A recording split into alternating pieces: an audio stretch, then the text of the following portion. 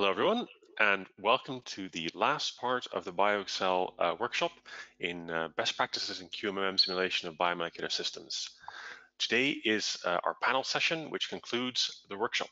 So some of you who are here will have attended the webinars of our individual speakers as part of the workshop. Some of you may have just come to this panel session, so I will just reintroduce our invited speakers who form the panel today. We have Maria Khrenova from Lomonosov Moscow State University and the Russian Academy of Sciences Research Center in Fundamentals of Biotechnology. We've got Ulf Ryde from Lund University, Professor of Theoretical Chemistry. We've got Maria João Ramos from University of Porto, who is in the Theoretical and Computational Biochemistry group. We've got Adrian Mulholland from the University of Bristol, who's at the Center for Computational Chemistry. We've got Janez Mavri from the University of Ljubljana and the National Institute of Chemistry, also in Ljubljana, and Carme Rovira, who's at the University of Barcelona and at the Catalan Institute for Research and Advanced Studies. So all of these speakers' individual webinars in this workshop are available on our YouTube channel, and the slides are also available if you're interested and have not yet seen them on the BioExcel website. As well as these invited speakers, I have my BioExcel colleagues and co-organizers of this workshop, starting with Gerrit Groenhof, who also gave a webinar as part of the workshop, and who will be chairing today's session and participating in the session as a speaker. Then also my colleagues Emiliano Ippoliti and Dmitry Morozov at the University of Jyväskylä and Forschungszentrum Jülich, respectively. And I'm based at the University of Edinburgh. So with that, I will hand over to Gerrit to start the session with an introduction. All right, wonderful. So yes, thank you, Arno, for the introduction, and thanks all the attendants for coming and attending this lecture. And of course, mostly my biggest thank goes to the panelists who have already given a webinar and have now been found willing to also discuss with you best practices. To briefly remind, I don't think it's really needed, but you have to start somewhere. So my name is Gerrit Groenhof, and I very briefly remind you what was the purpose of the webinar series and how we hope today to be able to conclude them. So we had a series of webinars, the speakers, the pictures of which you have already seen live a minute ago, and now they're here static in a different configuration, as you can all see, at 0 temperature, I guess. And we have organized together, we have all been speaking together in a QMM best practice workshop series. And the first question when people get introduced to QMM is, why would you want to do QMM? And I think for all of the audience and as well as the panelists, it's obvious that QMM provides us with a handle to study chemical reaction in condensed phases and allowing us to investigate biological matter at the atomic level. And that is something that we would need to understand not only how a protein works, but eventually how all organisms work. And we have seen examples of that in this workshop, actually, how QMM simulations actually can be used to understand a part of a bigger problem that we can understand. Now, QMM, of course, due to what we call publication bias, only success stories tend to become tend to turn into papers. So you may think that QMM is a fantastic method and it's almost like a silver bullet, magic bullet, but it is not. And it is not because it requires quite a lot of thinking beforehand. A friend of mine once said that if the amount of thinking that goes in advance of a simulation would be as much as the amount of time people actually spend on computing stuff, the results in this field would be a lot better. And before you can therefore start a QMM simulation, you must be aware of not just the global picture of what you want to achieve, because that is hopefully clear at that point, but you need to think very hard about the smaller details which are often discussed in a little footnote or in a method section or in a supporting information, not really directly accessible, and they tend to become a little bit outshined by the fancy results that are presented in the main paper. Yet it is these little details that make all the difference between success or failure. So what we hope this seminar series, as well as this panel discussion, what we hope that it helps you in order to decide whether or not QMM is the method of choice for the problem you wish to address. And once that is a yes, also to help you to actually set it up in such a way that the results are meaningful, and to validate the results and that it is really a substantial contribution to the understanding of the problem that you set out to work on. Now, the webinars we have had, so the organization was consisting of these 6 webinars we have all seen now. Actually, it was 7, including my own, and today the panel discussion. And the aim of the panel discussion, or the aim of this whole series is, as mentioned many before, is to come up with the best practice, to come up with and be able to write a so-called best practice guide, which in particular helps beginners, but also advanced users, can help beginners to get into this field and to kind of do a sanity check, whether or not what you do is accepted practice or not. And of course, best practice is something dynamic. It might change. Maybe in 10 years, we think of best practices in a completely different way. And the way we think it is the best, the way to go here would be to first identify what are the challenges when you perform QMM simulations. Yeah? So what kind of challenges do you meet while setting up your QM calculations? What kind of choices for which you don't know the answer a priori, for which you often have to test a couple of options for the answer and then decide the best one? And what criteria do you use to decide which option, which set of parameters, which model system, which model Hamiltonian is the best one for you? So all these are challenges, and all these should have a best practice that people can rely on. What I hope, but don't all actually expect, but nevertheless, that we can reach some kinds of consensus on these issues, and that would allow us to actually make a very clear document that will be available on BioExcel. And if it's a really good document, we might even consider try to publish it somewhere so that people have access it or can access it also when BioExcel is long gone. Now, some take-home messages from the webinars that I wrote down is the most important take-home messages.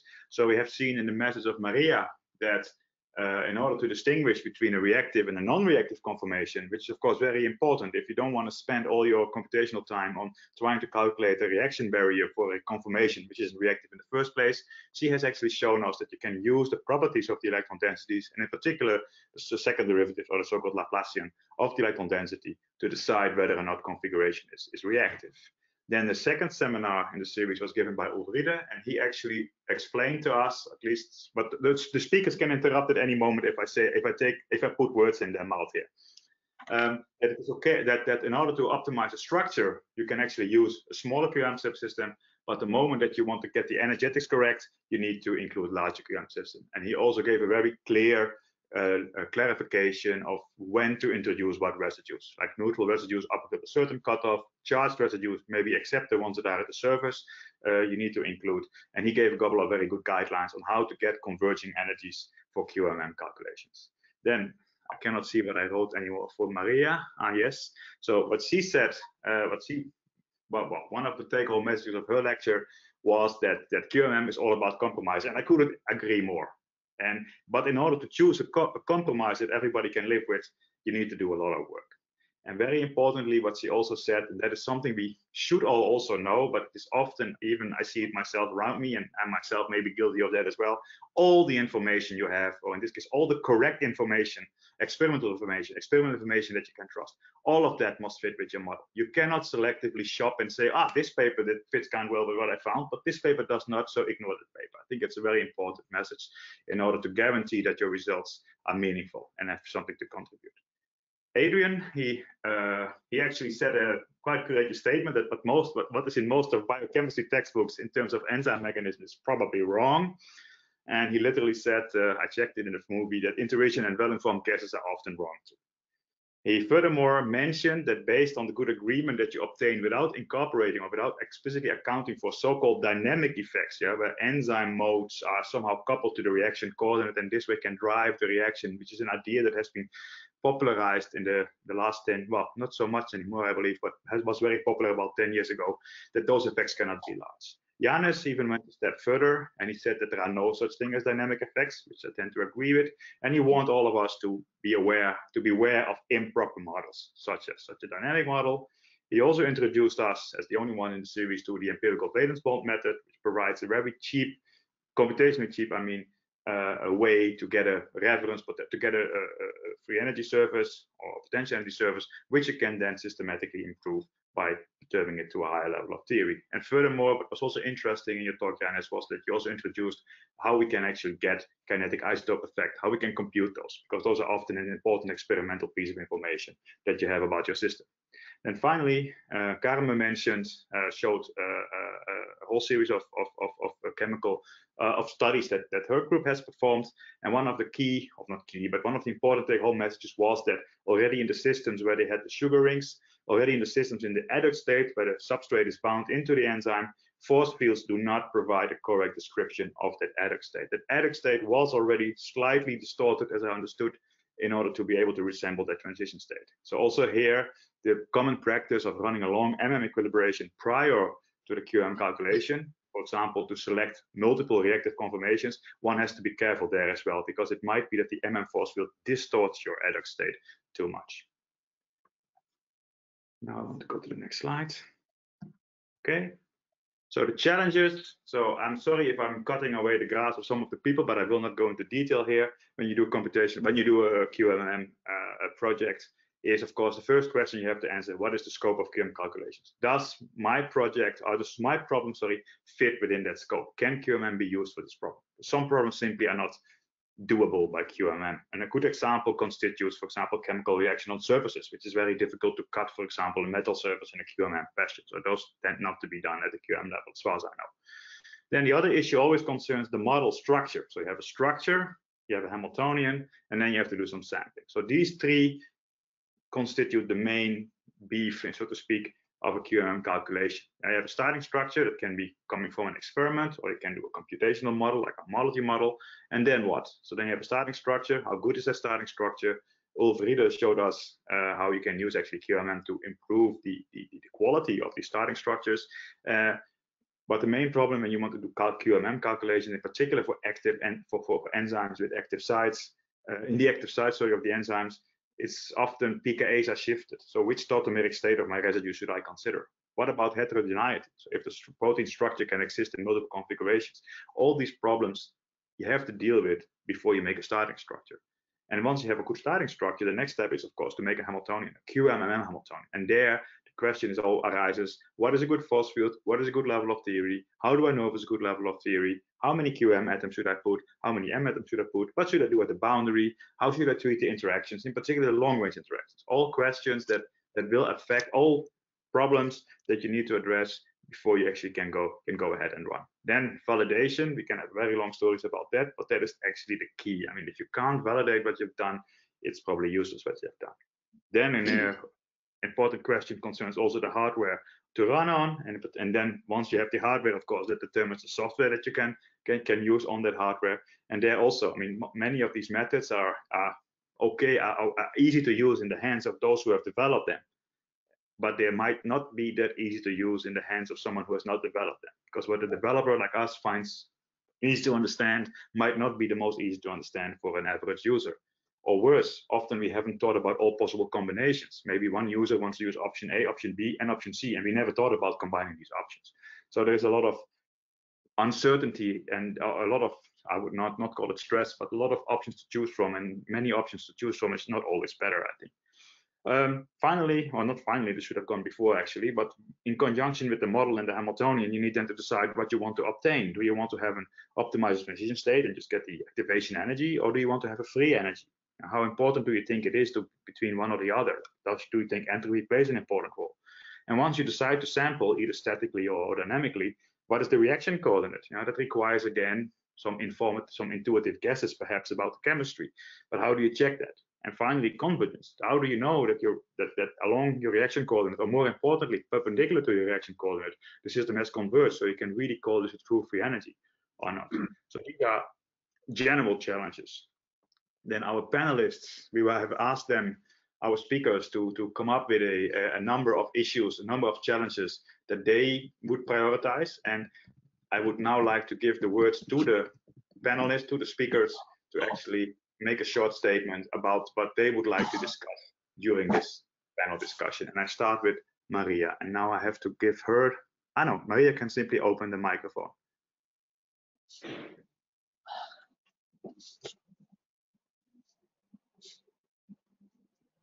So can I start? Yeah, you can start. Sorry, I was just wondering if there was maybe a question yourself. Yeah, sorry, actually, of course, there are many issues that should be considered, when starting QMMM simulations, but I try to focus on two of them. And of course, there are, well, now the focus of QMMM simulation is shifting to the free energy scans, not potential energy scans, but still there are problems that should be kept in mind, like first of all, proper selection of the QM method. I mean that even dealing with the proper conformational sampling and all this stuff on free energy surface, of course, you should properly calculate or evaluate forces between atoms, and so electron density also should be properly described. Therefore, I think that maybe prior to the free energy calculations, one should do some benchmarks with potential energies on potential energy surface, like simple QMMM simulations of the same model system to study whether this method is okay, and only then just to transfer to these QMMMD simulations if it is required.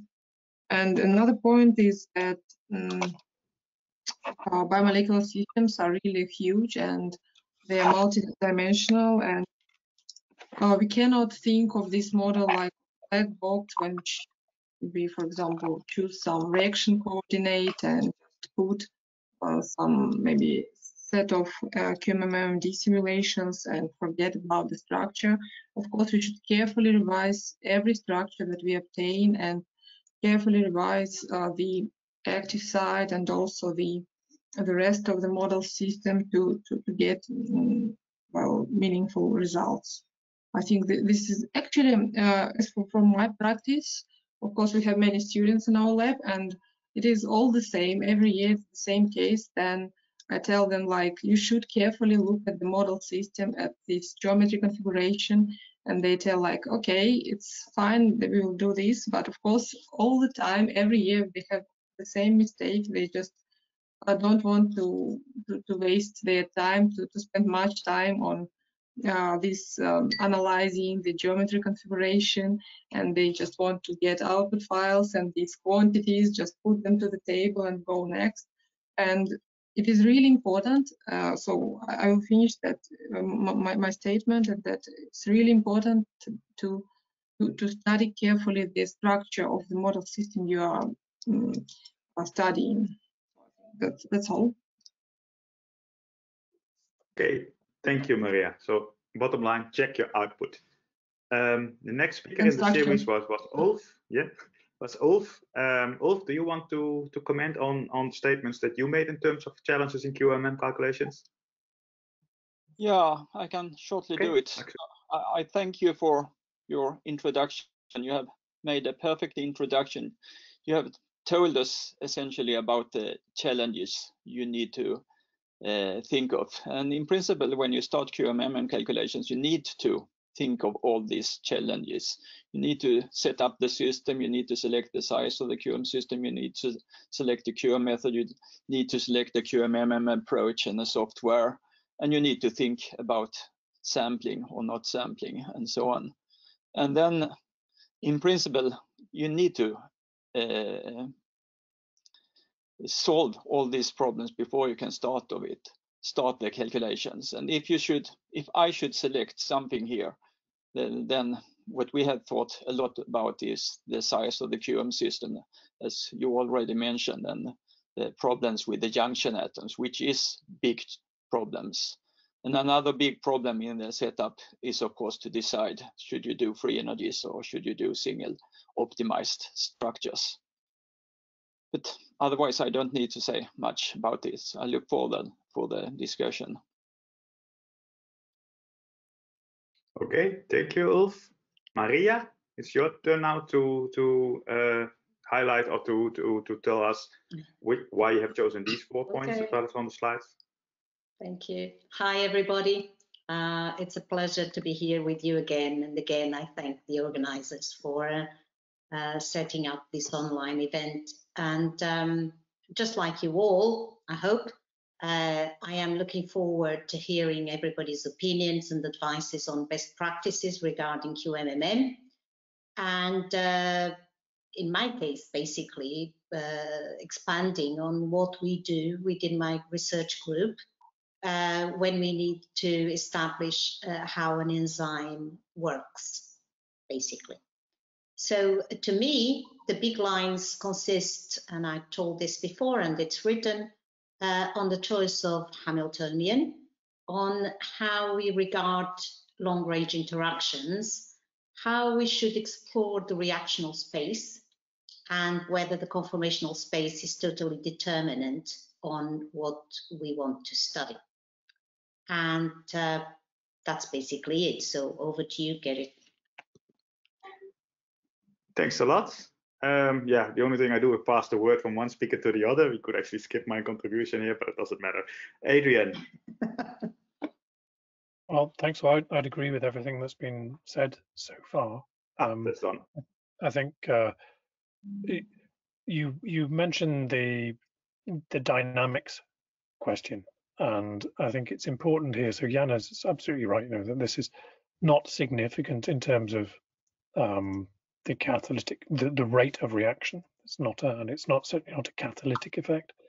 But I think the debate about dynamics is somewhat distracted from some more important questions, and actually what the role of dynamics is. And I think for this audience, it's very important that they realize that molecular dynamics simulations are actually very important. Now, that's not to say that dynamics affect the reaction rate, the chemical step, but you've got to do dynamic simulations in many cases. So lots of the arguments, as everyone on the panel knows, lots of the arguments about dynamics have come from unclear use of the terms, and some of the arguments have not been very fruitful. But I think everything that people on this panel have said about dynamics, I completely agree with. Lots of the problems, so the challenges of a QMMM simulation are common to any biomolecular simulation, and we've heard about this. Correct choice of protonation states for titratable residues, conformation, environment.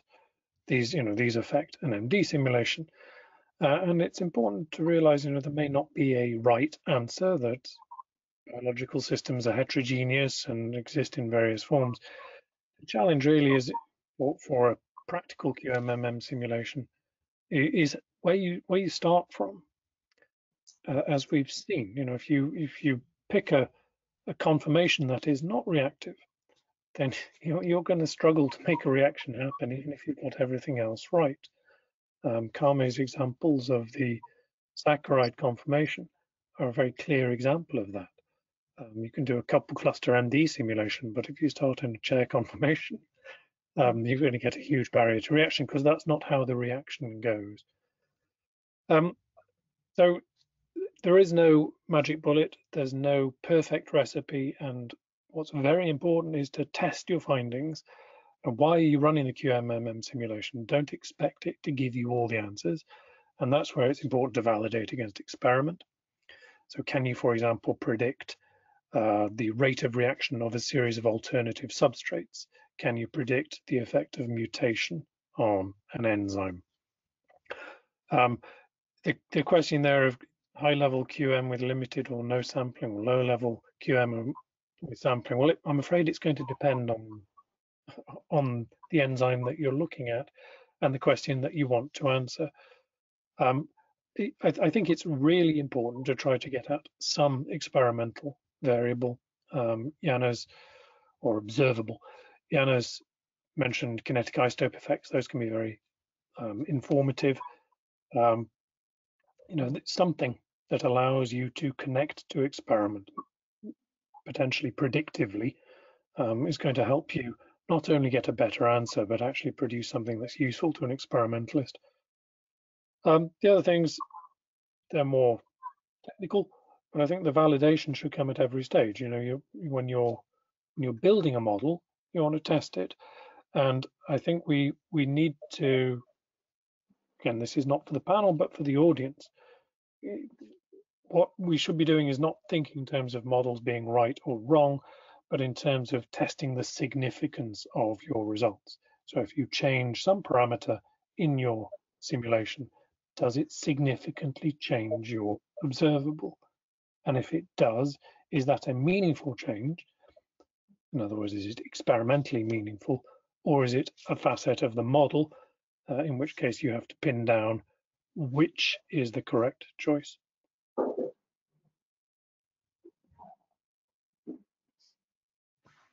I agree with all you said, Adrian. Yeah, so these dynamic effects, I think the ones that Janez, well, I think this actually would consider a different panel discussion, and we should probably also invite different people for that one. So let's not comment on that. Janez, is there something that you want to mention now about the challenges that you would like to see addressed during this panel discussion, or later? Oh, thank you. So I see one major problem for me in the multi-scale simulation of enzyme catalysis is simulation time. I mean, you know, we have this empirical valence bond methodology that describes quantum part on the level of molecular mechanics. So basically at the same computational costs as the rest of the protein. It's not 1,000 times more expensive. And at least for our monoamine oxidases, we realize that we obtain convergence in terms of free energy, I would say, if you have 1.5 nanosecond simulation time. So this basically corresponds to 1.5 million steps, so 1.5 million evaluations of the force and the energy if you proceed with the ab initio QMMM. And still, then it's fine to have a little bit of a measure. What is the uncertainty? We can really afford 10 parallel runs starting from different starting points. So, and this is a measure, so we have some sort of an error bar. And there are more problems with this. I mean, when we started our work, you know, I said, guys, we have everything on the level of molecular mechanics. We can really obtain well-converged free energy profiles without applying position restraint. And it turned out that, you know, we obtained very, very odd profiles. And the reason is that correlation time for the Euler angle between, let's say, active site and the substrate, they have very, very long correlation time. And it's always necessary to apply some soft position restraints in order to prevent this internal rotations. And so that will not give nice smooth profiles. And I have impression that most of you guys that are doing ab initio QMMM do not face this problem, because currently, I think if you have a simulation of 100 picosecond, that's already a lot. Oh, that's it. So still, I think ab initio QMMM community will face this problem in 5 or 10 years when computers will become much faster. Second thing are these dynamical effects. So this is deviation from the transition state theory. I was tacitly hoping that this story is over. You know, when Worcester wrote this, we call it funeral paper, you know, and Adrian wrote this Occam razor contribution, so that this dynamical community will slowly accept that. But a year and a half ago, we had the inauguration of our cryo-electron microscope, and Joachim Frank was giving the talk. And during the coffee break, we had a little bit longer discussion about nature of enzyme catalysis. And I was unpleasantly surprised when he asked me that what about the dynamical effect and so on, the transition state theory is not really valid for the enzyme catalysis. So that's it. It's Okay, a hard thanks. one to kill off, isn't it, Janez? So, and it so often does depend on what you mean. we all care about dynamics, and your simulations are very extensive in terms of the MD, and that's why we know that it's not important in that particular sense, because you've done that sort of analysis. Well, I fully agree with you. You said that dynamical effects are minor and they do not contribute to catalysis much.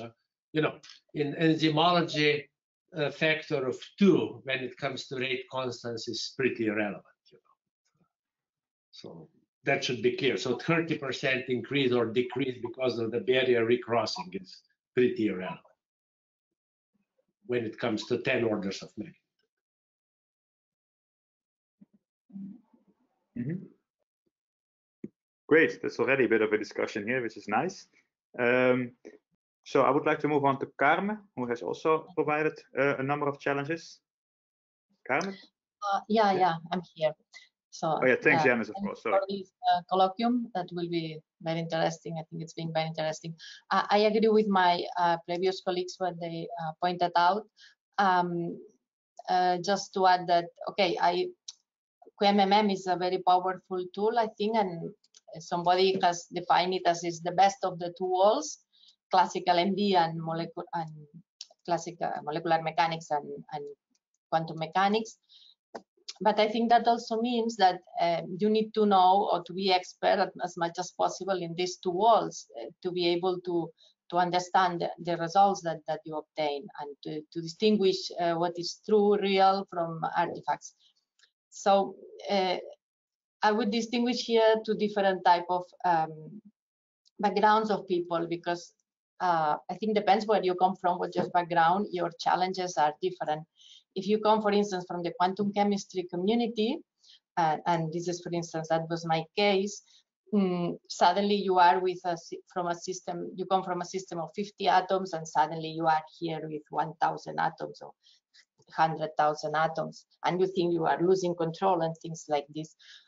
And you need to learn all the other aspects. You need to learn about the molecular mechanics world, about molecular dynamics and statistical mechanics, flexibility of the system, and all these things. And these are like your challenges. But if you come already from this field, maybe your challenges are other ones. Maybe your challenge is how to choose the basis set, how to choose the functional, and how to do the QM part of the QMMM simulation.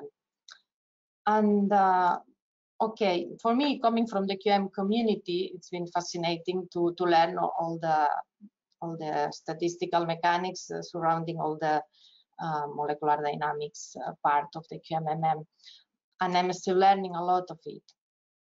And by doing this, what I have learned more is that that sometimes it's difficult to trust. You need to get the initial model that is correct and you can trust. And sometimes we try to trust the experimental structure just because it's experimental. And even if it's a good resolution crystal structure, my colleagues that are crystallographers always telling me, don't trust blindly the structure. Look at the density, look at what is missing, what is not missing, and then equilibrate properly this structure before starting any calculation. And this is that's been a challenge for me, and I think the next challenge is to be able to do longer time-scale simulations, because in QMMM I think that the problem of the size of the system is partially solved because we can treat bigger systems as much as we want. But the problem of the time scale is still what can influence our results, and this is of course is system dependent. For some systems this is not necessary, for some others it will be, but it's I think it's a major challenge, especially for when we study systems that have not been studied before, because it's different if you study a chemical reaction that has been studied for the last 20 years and we already know the reaction coordinate, we just want to improve a little bit more, or totally different reaction that nobody has studied. Then this is also very challenging.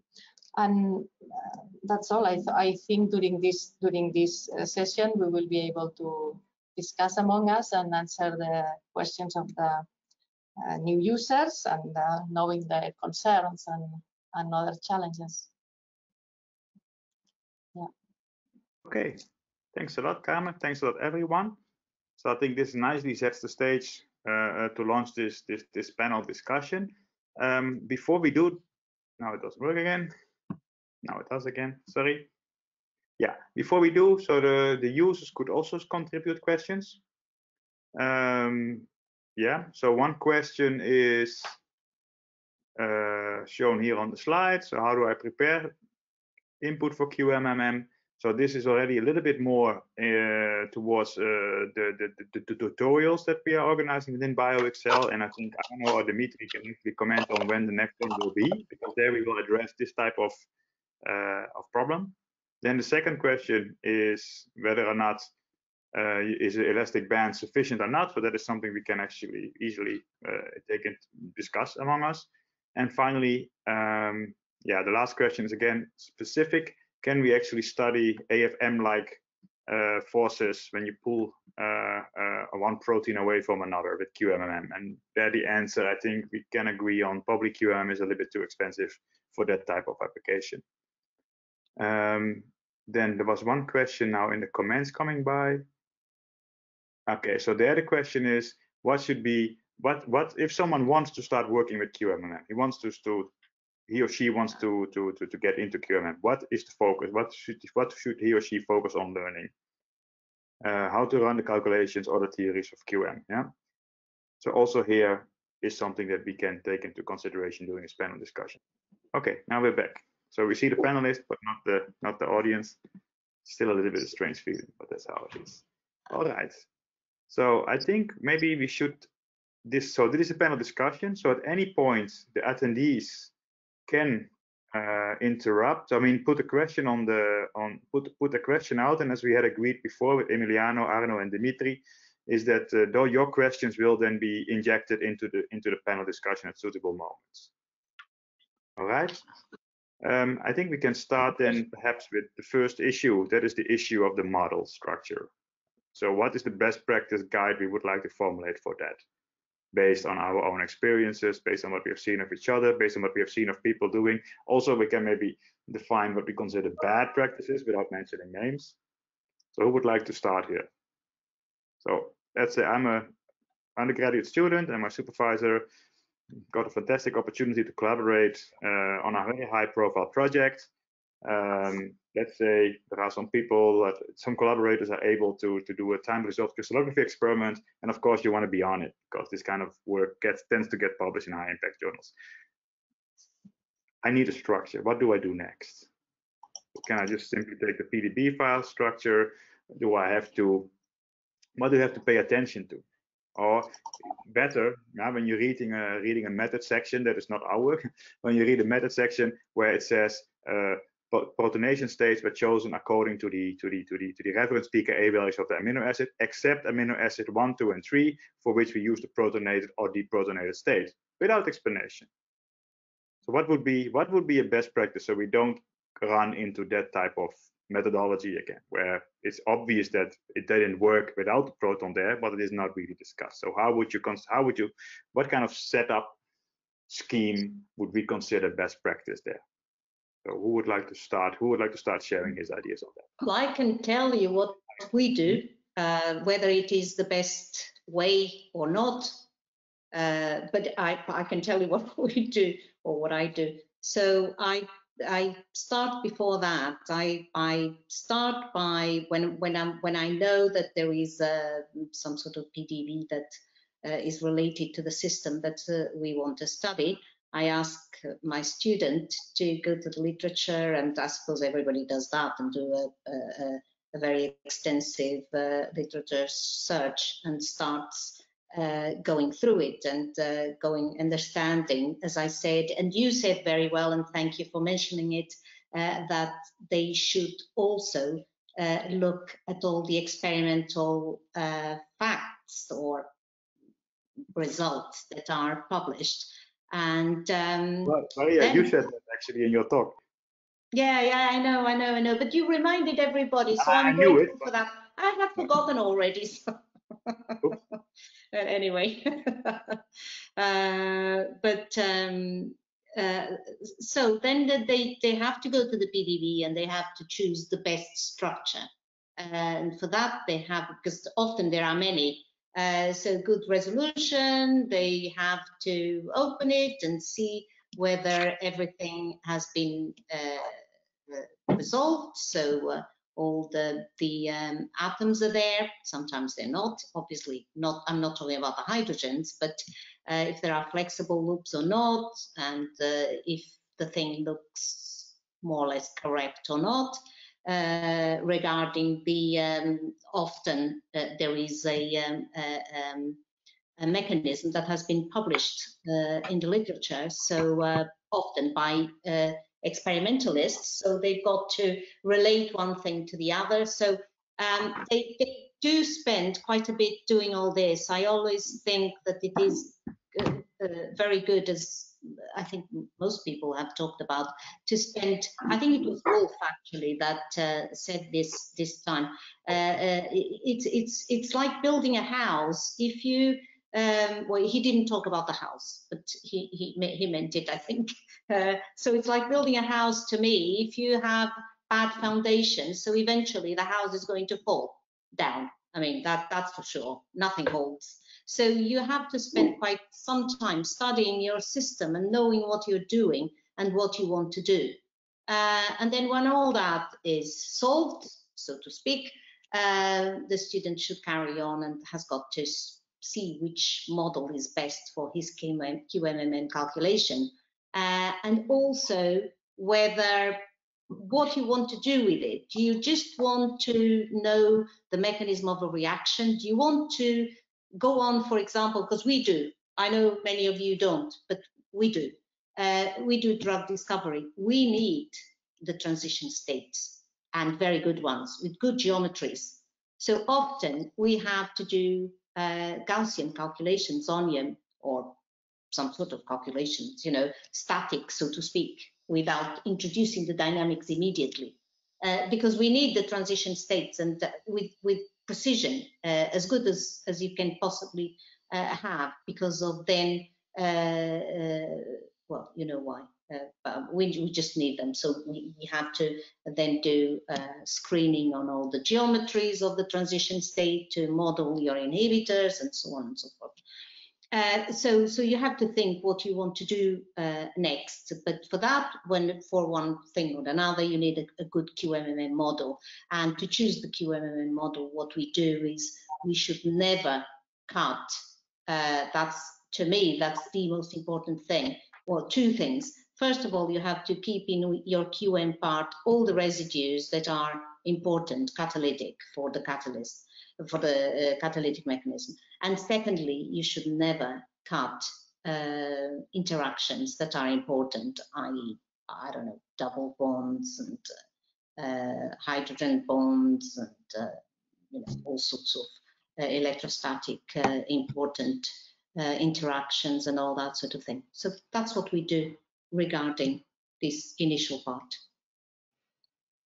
Yes. So one comment on the last thing you said. So this is a detail perhaps, but very often you do cuts between hydrogen bonds in particular, because these are non-covalent interactions. So it's very tempting to put one in the MM and one in the QM. And of course, I understand that the hydrogen bond might be more than just pure electrostatics, because if it were that, then it should not be such a problem unless the MM phosphate has been really badly parameterized. So you would encourage not to do that, to try and avoid. Well, okay, let me be a little bit more precise on that. So obviously there are times you have to, but I wouldn't do it if it is within the active center or too near it. Mm-hmm. Okay. Okay. So, okay. Because yeah, otherwise it's almost unavoidable to have such cuts. Mm-hmm. All right. So. Yeah. But I mean, I'm talking about, you know, very near the active center and or within it. So that's what we do. Okay, but now I abuse my right privilege as the organizer to ask to make the first comment. Somebody else wanted to comment as well, I saw. How to comment? Do we just raise the hand or? Well, it's a panel, right? I think we can shout to each other like a real panel would do. So just speak. That's easiest, I think. For the audience, they have to raise their hand. I'm sorry, audience, but that's because otherwise it would be complete chaos. I think the question was about how to choose the protonation state of the residues that are a bit ambiguous and so on. I think what we all do probably is to use one of these pKa servers that predict pKa's, no, and then decide.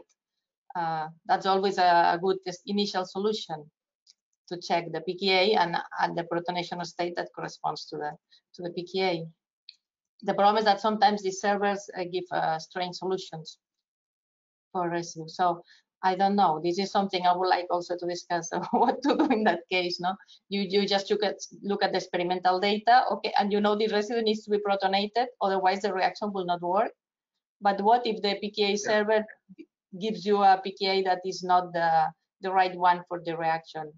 Maybe no, I haven't found this problem actually. Yeah. Sorry, it was okay. Sorry, Gerrit. Sorry, Carme. I in the middle of my thing, I actually forgot the initial question to be that one precisely, and I forgot.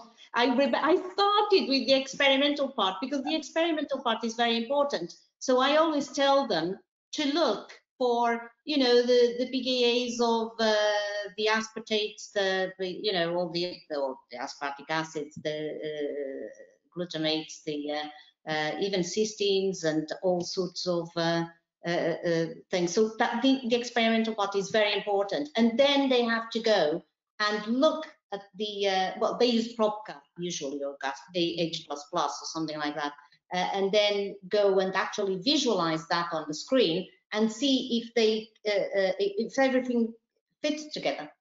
So sorry, I won't take any more.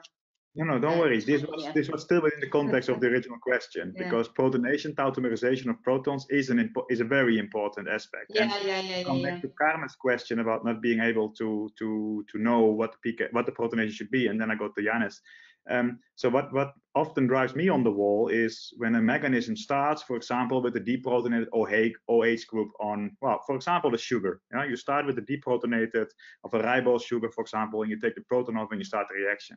Then I never read but I often cannot find back in the article what is actually the energy penalty for taking that proton off. Because if you start in a state which has a different pKa than the pH of the solution in that active site, then you want to know the answer for, you need to get at a certain energy offset. And that will, of course, increase the barrier. But if you just don't say anything about it, you just remove the proton, and because then you get a lower barrier, people can publish my paper. But then what does it mean? I mean, you need still to account for the fact that most of the configurations will not have a deprotonated OH group. So these are your barrier can be exactly the experimental for the wrong reason. Your barrier could be the experimental one, and you are very happy with it, and then you forgot an initial step. So this is an artifact. It would be an artifactual barrier. Janez? Okay, so protonation states are definitely associated with pK values. So if you know the pK value of a certain ionizable group, then you have an analytical expression for free energy cost to protonate or deprotonate it, or deprotonate it, you know. pK minus pH times 1.38, and then you have it in kilocalories. So subtask is how to calculate pK value of an ionizable group. So, you know, X-ray structures usually do not provide this value, even not that. Crystallographers usually do not see protons. And the experimental method of choice is always NMR. So then you say, this is signal for my aspartate, and then titrate it, and they got it. So it's L. Mildwan was doing that very well. But calculations of the pK values are hell on the earth. So deprotonation or protonation is formally SN2 reaction. So we are creating a charge and net charge, and this is extremely demanding. So naive attempt to just deprotonate aspartate and perform thermodynamic integration usually fail. So Ari Warshel in his Molaris actually solved that by Langevin dipoles with double resolution and pretty complicated. I tried to understand this paper a few times and I gave up. This is also not coded in the Q code of Johan Åquist and co-workers. They said it's too complicated. So we were for our monoamine oxidases, we indeed calculated pKa values for ionizable residues, and it took us quite some time. So it's not trivial. So these servers like ProPK or H++ give reasonable values, but in some cases they fail badly. So I don't know what are your experience with that, but still, proper calculation of pKa values is a major challenge for computational enzymology. Yeah, and the main problem arises, of course, from the coupling between these sites, because the simple concept of a pKa is a bulk property. Having an amino acid in bulk water, that is a pKa. You get a nice sigmoidal titration curve and everybody happy. In enzymes, or in proteins in general, where other sites can also titrate in the range in which you want to titrate, these titration curves are no longer sigmoidal. They can even be going up and down if you look at the microscopic pKa associated with the site. So that makes it very complicated story indeed. And on top of that, to model that, to get the dielectric response right, yeah, these are all very highly challenging problems. But the issue is, of course, that the answer depends very strongly on what protonation state do you choose. So yeah, it is nice that, of course, you have to write in the methods which protonation states were like unusual, but then also please why. We would like to know why was that residue chosen to be protonated? And I would say best practice includes statements in the methods detailing why were the protonation states chosen as they were. Because even if they're wrong, the result may still be meaningful, but just you can just decide later that this is where this went wrong. Because this protonation state is we have now NMR data, and the NMR data clearly indicate that site is protonated, for example, in the adduct state. Yeah, and you could have different mechanisms at different pHs, couldn't you? I think many of the questions we're facing are actually, they're not about QMMM. Many of these questions are about how should I set up my protein for simulation, given that I've done a Gaussian calculation before. But of course, one interesting aspect of enzymes is that they tend to be, they have quite the pH. They don't have the sigmoidal titration curve like an amino acid would have. They're usually active over a range of pH values, so they have some intrinsic stability against changes of protonation. So that makes them also very interesting to understand. So maybe there is not such a problem, because maybe the protonation state is rather preserved over a decent pH range, because it has to perform not just at one pH value, right? Absolutely, and you go to acidophiles and so on that can operate at low pH, and they probably maintain their active site in the same configuration as a mesophile, but everything else is changing. Yeah, I think these questions they're not QMMM questions. They're very important questions, and they're probably more important than people freaking out about which particular sort of link atom they might use. Because if you set up your simulation wrong, it doesn't matter. If you're doing couple cluster dynamics, as I say, you'll get the wrong answer. And I think what's been clear, again, there seems to be the very beginner approaches. Is QMMM useful or not, and then which method is the best one? And that's the wrong question to ask. The question should be, it's like saying, is NMR better than crystallography? Well, it depends what you want to do. So the first question is, why do you want to use QMMM? It won't always be the best method. We saw one of the questions. It's not a good idea to use QMMM. I don't think anyone on the panel would think it's a good idea to use QMMM methods to simulate AFM pulling experiments. This is not, in principle, it's a good idea. In practice, we will all be dead before you get a result. It's not a good idea. So the first thing is, what hypothesis are you seeking to test? And then what is the appropriate method? And we've seen different approaches, and the different approaches have their uses, different strokes for different folks, but different methods for different problems. I do think it's really important that, as perhaps the protein structure prediction people have done as a community, they've set themselves the challenge of, how do different methods, how do they work in terms of their relative predictions of protein structure? Now, it's useful to have, benchmark guinea pig systems like charismatic mutase, for example. So if someone presents a new QMMM method, well, let's see how it does on charismatic mutase. Let's see how it does on lysozyme, because then you can compare it with other methods. And then again, you can say, well, it has a certain range of accuracy, a certain range of applicability. But the first thing, and this is not for the panel, this is for the audience, what question are you trying to ask? And then how are you going to address it? How are you going to get a meaningful test of that hypothesis?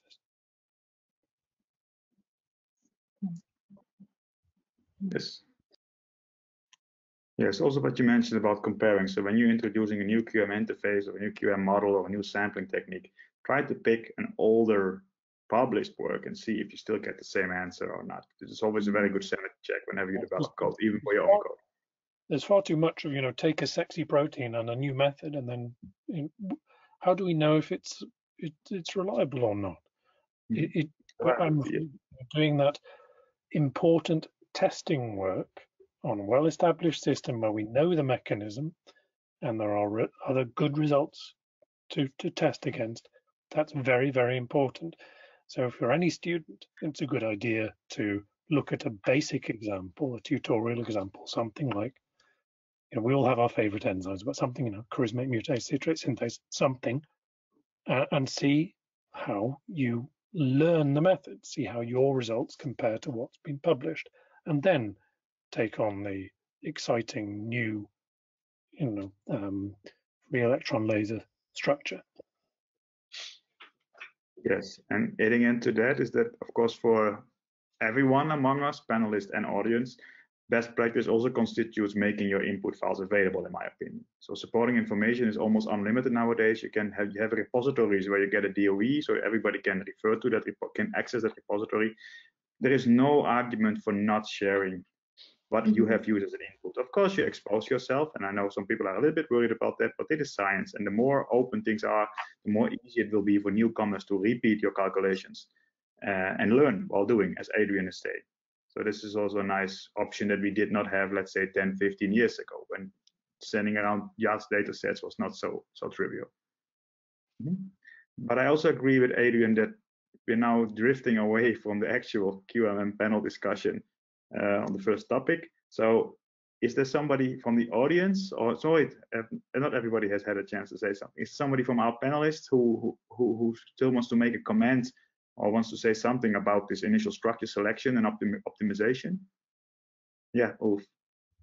I want to say a little bit about the protonation states. That's a very big issue. And as Janez said, it's essentially hopeless to calculate pKa values. So what we do normally is to look at the crystal structure, try to deduce the protonation states from the crystal structure. We look at the PropGa calculations, but as you say, they are very often wrong. So we trust the eye much more than the PropGa calculation. PropGa is very good to point out residues that you should look at, but then you have to look at them. And what we do then, look at the crystal structure, we look for solvent buried charges, because in proteins you normally don't have buried charges.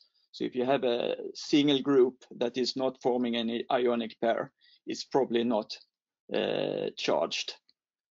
So that's the second thing. And if you really want to know if a residue is protonated or not, what you could try to do is to run MD simulations and see if the structure remains close to the crystal structure.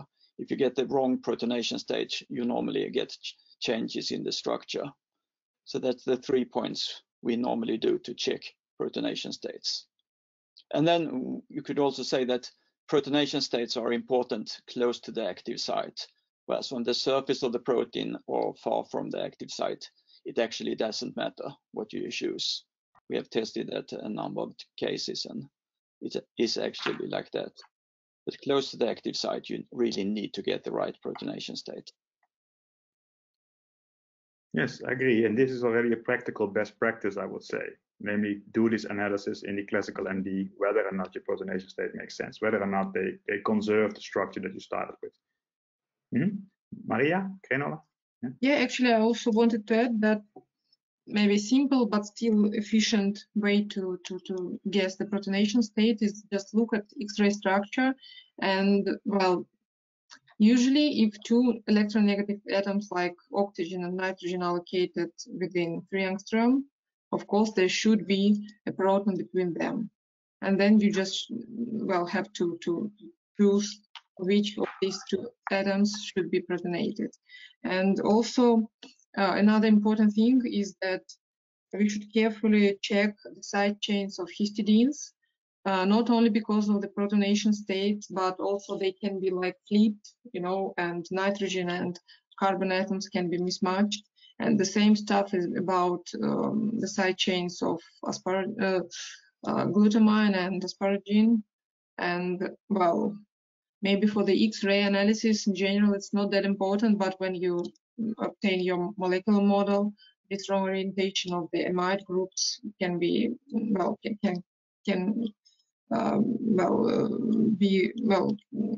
be wrong in your further simulations.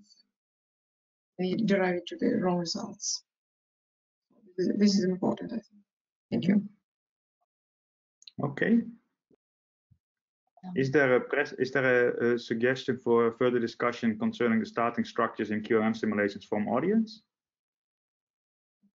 Maybe Dimitri or Emiliano, if you see a question related to this or a comment related to this, you can.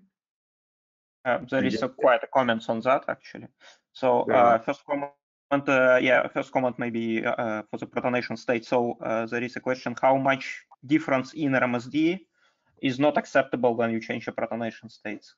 So is there any thresholds when you should put, it doesn't affect. Wolf, do you want to comment on the question? I think the question is how should you check that your system is not falling apart if you change your protonation state? You should check both possibilities and see which one gives the lower RMSD. That's the simple answer. Okay, I agree. Yeah. But not the RMSD of the whole protein, the RMSD of the residue. Yeah, the residue and perhaps the closest residues around it. And something I find people often, they focus on an RMSD as though that's the answer. Look at the structure. There's no substitute for a human looking at a structure and seeing whether you think it is consistent with an experimental observable or not. You can't just trust to simple metrics like RMSD. And maybe another question which is connected also to setting up your system. So if you want, Yaskalayan asking if how the QM methods could be used to develop a force field for MD simulations. Yeah, kind of general question, but if someone have experience, then.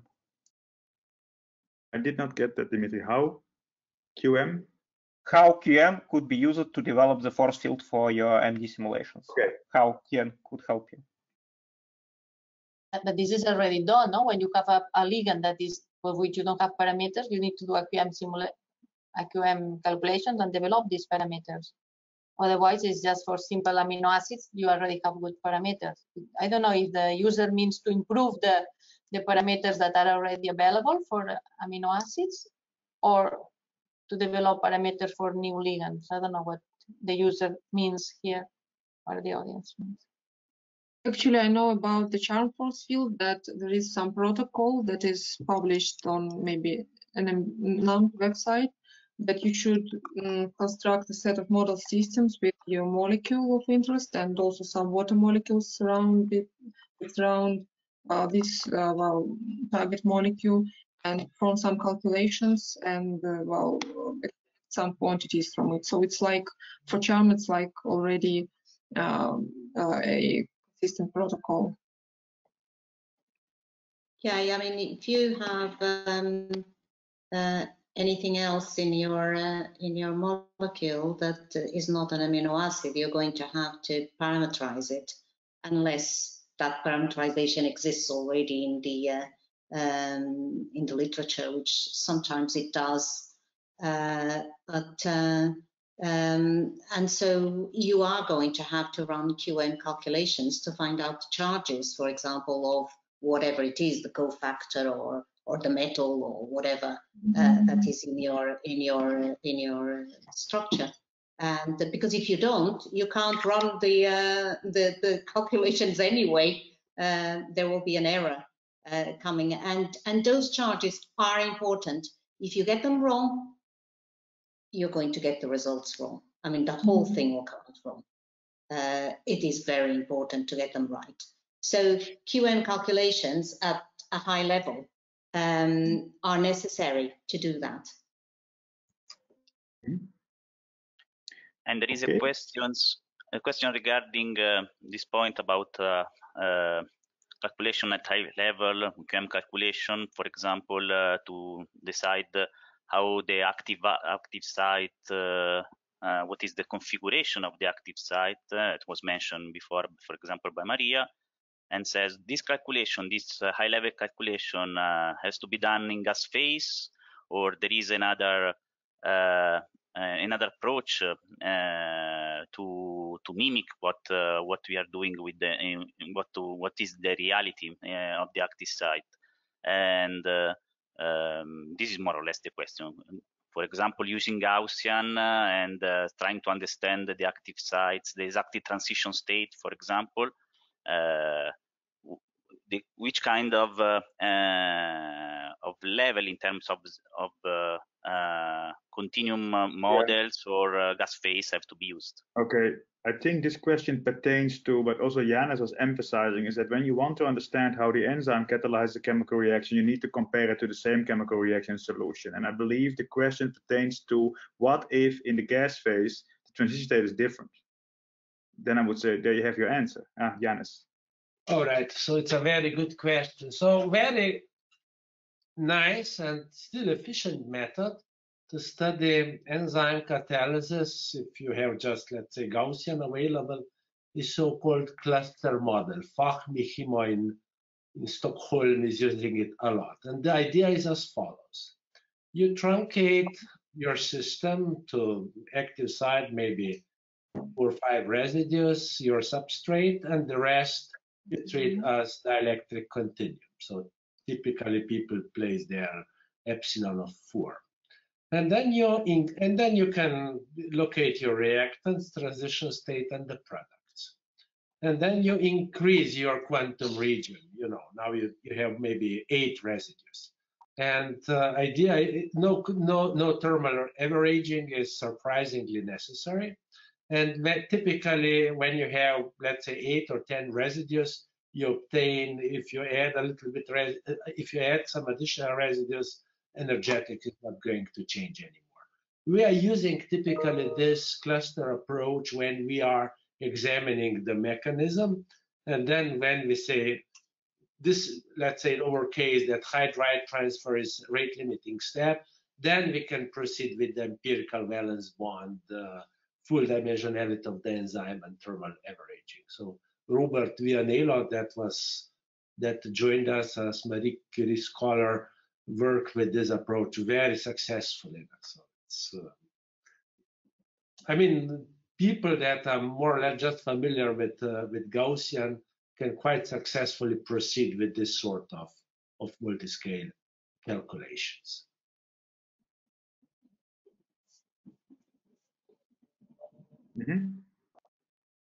Good. Okay, I think for the interest of time, because we already spent more than an hour, I can hardly believe it, we should move on to the next point, and that is the Hamiltonian, so the QMMM model that we use to describe the interactions in our systems. And challenges there, well, is of course, how to, well, I think we can maybe start with the point that Ulf found the most important, is that the size of the QM region and how to cap the QM region, so what the QM region and what to do with the cut of the QM region. So what constitutes, in your opinion, the best practices for that problem? So what we are doing is that we do geometries with a rather small model And then we do this big QM approach, which normally gives you a model of 1,000 atoms. And then we check that should hopefully be converged with respect to the size of the QM system and also with the position of the junction atoms. And of course, the advantage with QMM methods is that you have the coordinates of all atoms, so it's very simple to enlarge the QM system for single point calculations. So that's our system. So again, this constitutes the best practice that is easy to do, in the sense, well, easy to do, but that is doable, and that would then typically end up in the supporting information. But these are important things to not just start and say, okay, these atoms are there, and without further motivation, start running your QM calculation and presenting those results. Do the other? And then if you see any difference between the QMM results and the big QM results, you can get a clue of what you have missed in your original QM system. If they are the same, the original QM system is good. Good.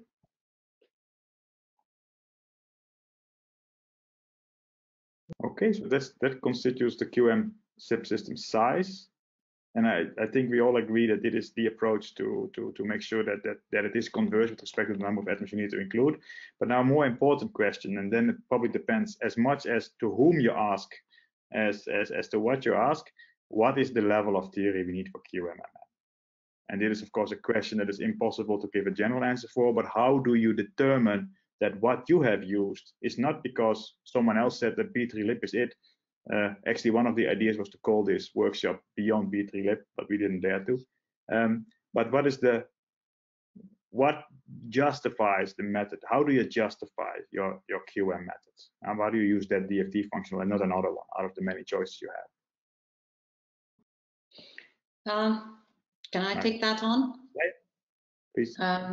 So we do use DFT more often than not to perform for the QM part of the QMMM. And what we do is we always, nearly always, we didn't do it in the past, we do now. We benchmark for the functional to use.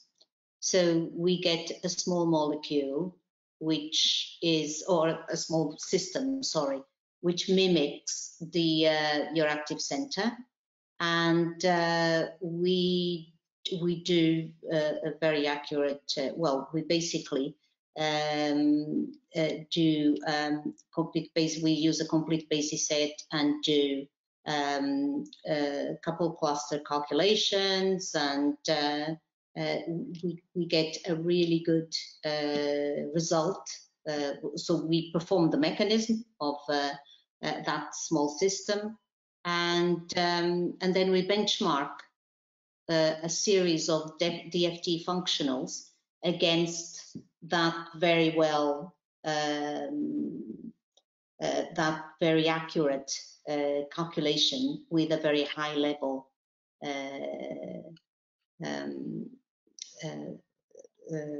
methodology. That's how we do. So we benchmark that, and for different, what we find is that for different systems, different enzymes, so the functionals vary quite a lot. So if B3lib is good for one, it is not good for another one, or it's worse for another one.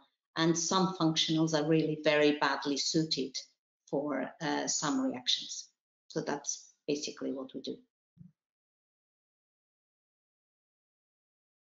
Actually, it's also, oops, yeah. Oh, sorry, I don't see you. I have the panel on. Yeah. No. Sorry. I think it's also important to check the literature, because of course all DFT functionals are, well, I mean, not parameterized, but suited for a certain type of reactions, and it's really nice to just to check the literature, to check which particular functionals are good for your type of reactions, because in enzymes there are not that many types of reactions, and you can always find some similar reactions from conventional organic chemistry or some metal organic chemistry, and just to use this protocol. If you think that it's okay, I mean, for that type of system, just transfer it to your QMM simulations. But actually, as for me, I think that more or less nice is PB0.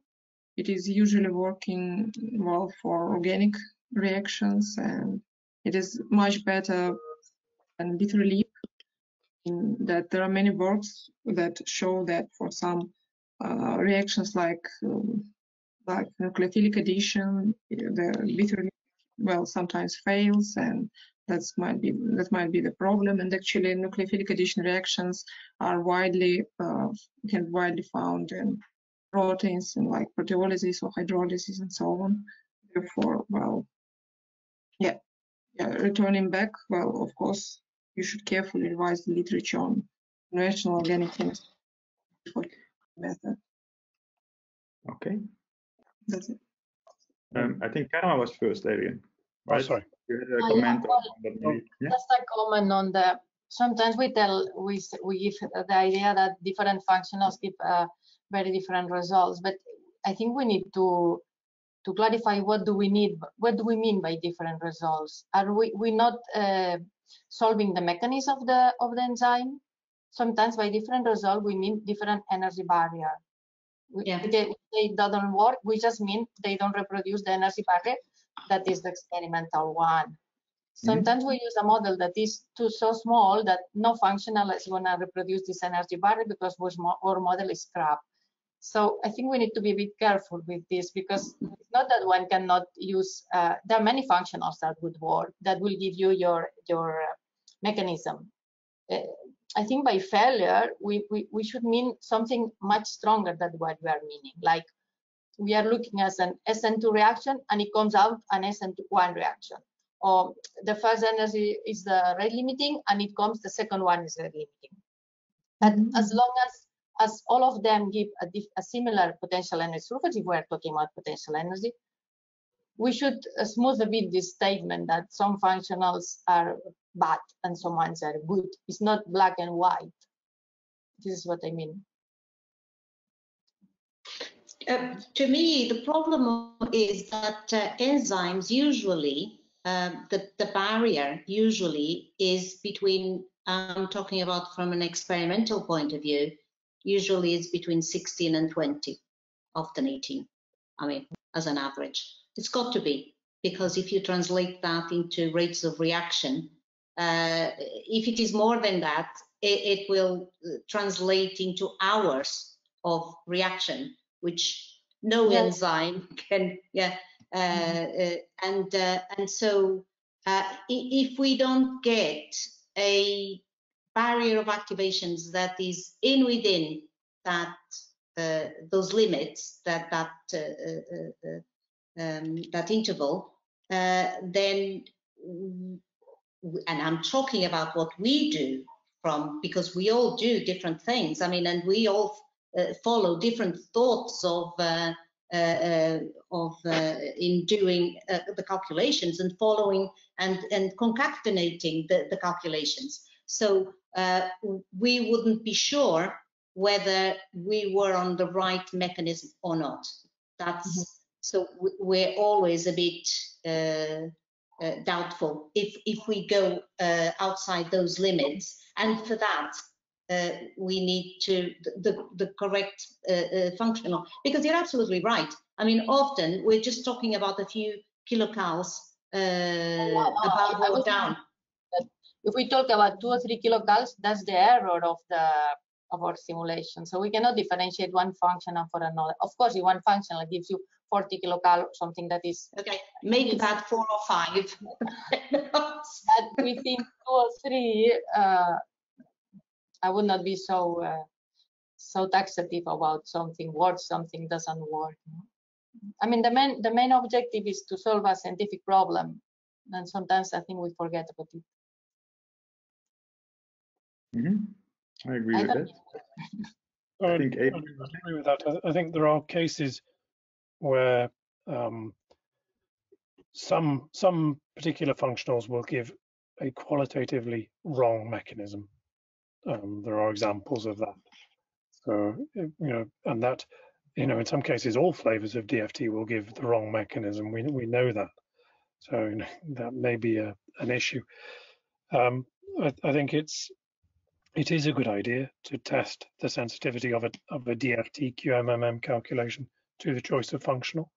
If you get you know, there's a strong dependence on the amount of exact exchange you include, then that's an indication that you should be concerned about your choice of functional.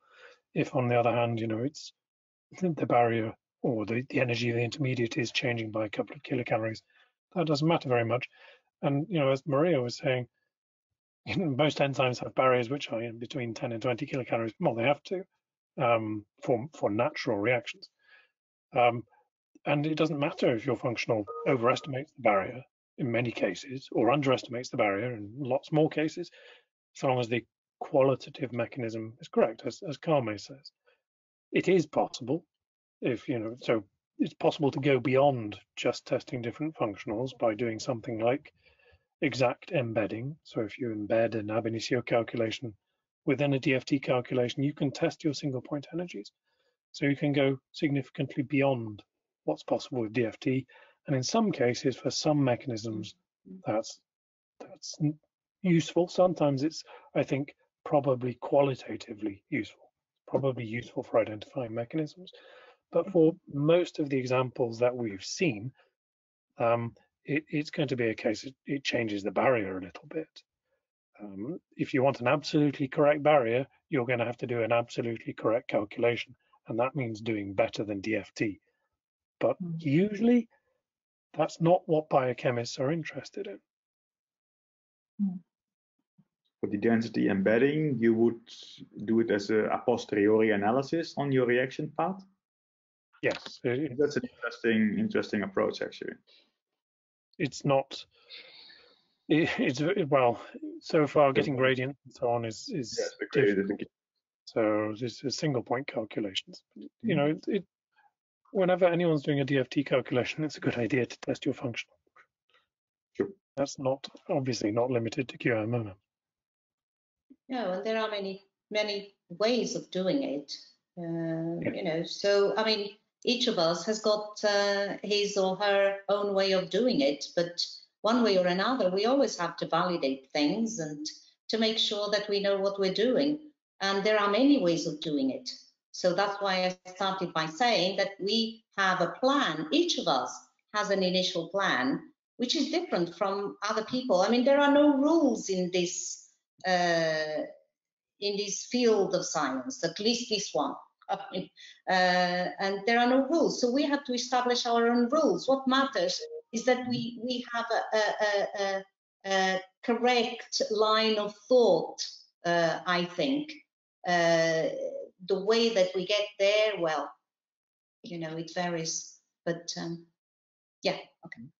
Yes, before going to Janez, so related to this and related to what you were discussing, Maria, about how to benchmark. So there is a question of one of the users of Xiao Shan, who is pointing out that you cannot perform coupled cluster to two large systems. So if you have a large molecule... No, I didn't say that. I didn't say that. I said that you have to... You can maybe comment. Yeah, just comment very quickly. I didn't say that. It's impossible. I said you have to get a small system that mimics the active center. That's what I said. Otherwise, it will be impossible. And then we do couple clusters. That's it, no? That was the question. So you need to find a small representative model for the problem you wish to describe. And you cannot expect the whole active site at CCSDT level in order of course. Of course. That's not verified. That's great. Then Janez is eager to mention something.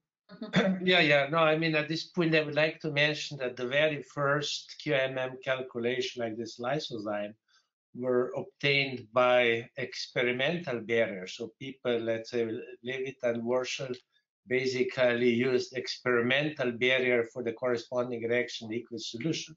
And so they inserted it to the empirical valence bond. Okay, in our lab, we have very good experience with Trular's MO62X functionals in conjunction with those opens basis set, so it works reasonably well. I would say it's a good level of theory to perform quantum calculations with 50 quantum atoms, and then of course we fit that to the empirical valence bond, just to have reference reaction. Great. Okay, so yeah, again, in the interest of time, I want now to move on to the next point, and that is then, so once you have a good QM level, in the sense that this level works for the problem of the problem you're interested in. Now, well, how to describe the protein? So do you want to electrostatically embed? And related to that, there is an important question about the periodicity. So I guess that is not a problem for Carme, who is using CPMD, but for all the others, this probably is an issue. You probably truncate, you use truncated models. You don't take into account the long-range electrostatics. And of course, this is not the place, but then you can discuss how representative is a completely periodic simulation box for the actual simulation in water. So do we want to expand on that issue of QMM modeling? Yeah, Maria. Actually, in my case, there are two different types of calculations. If I perform some QMMMD simulations, I have periodic cell, and I mean just the same model system like in classical MD simulation, but with the selected QM part. And in this case, of course, I have cutoff on electrostatic interaction and so on to just simulate this periodic system. And then I get this free energy surface. And another way is to perform in classical MD simulation the model system composed of the protein and this water box, and then just to crop the central part, I mean the protein, and also some layer like 6 angstrom layer of solvent, of water molecules, and do the potential energy scan. And in this case, it is important to calculate all electrostatic interactions, because otherwise, if you have some cutoffs from point to point on the potential energy, I mean, during the optimization procedure, from when coming from one point to another of this optimization, the atoms, the charges that that are within this cutoff can change, and then have these fluctuations of the total energy. And of course, in this case, you should for all electrostatic interactions. Actually, it's a problem because if you have some kind of maybe 100 atoms in your 10,000 atoms in your system, then of course it increases considerably the amount of this one electron integrals in QM subsystem, and then the calculations become really long and time consuming. This is a problem, so therefore you should not to exceed maybe 10,000. So in my case, that's it. Well, we have those problems as well. So there is now Carme and Ulf. They want to follow up. Just that I didn't understand, Maria. Would you mean you were warning about using cutoff for electrostatic interaction, right? This is. I mean, it is okay to use cutoff if you have periodic conditions, and if you have a single system without any copies, then the cutoff results in these fluctuations of the total energy from one to another point. Huh? Sorry? Rotations of the total energy? Sorry, I didn't. Fluctuations. So I mean that the point charges can come to, can be within the cutoff distance in one point, and then you move the atoms and they are already out of the, and then they do not contribute to the QM subsystem anymore, and that can be the problem. Yeah, I understand. Of course, using a cutoff is always worse than not using a cutoff. But actually, if performing MD simulations, I mean, with this umbrella sampling technique, you are not working with the energy surface, but more with these statistical distributions. And then it's okay to use cutoff just to like 12 angstrom, it's enough. And before letting Ulf follow up, cutoffs lead always to trouble. You always get heating up. So unless you have a very heavy thermostat built into your system, you can still get decent dynamics, but it's not the right physics. So it's in general preferable to avoid cutoffs and use, in periodic systems at least, an Ewald summation technique or a fast multiple technique. But yeah, most QM programs do not support such treatment. So that is one of the problems. It's one of the reasons why Chrome switched to CP2K, because at least there we have a full periodicity accounted for. But yeah, this is a common problem that we all have. That if I use a cutoff-based technique, then I get these energy fluctuations, and I can only get rid of those via thermostating. And that is, of course, fixing something with the wrong tool. Now I let Ulf comment. Sorry for interrupting.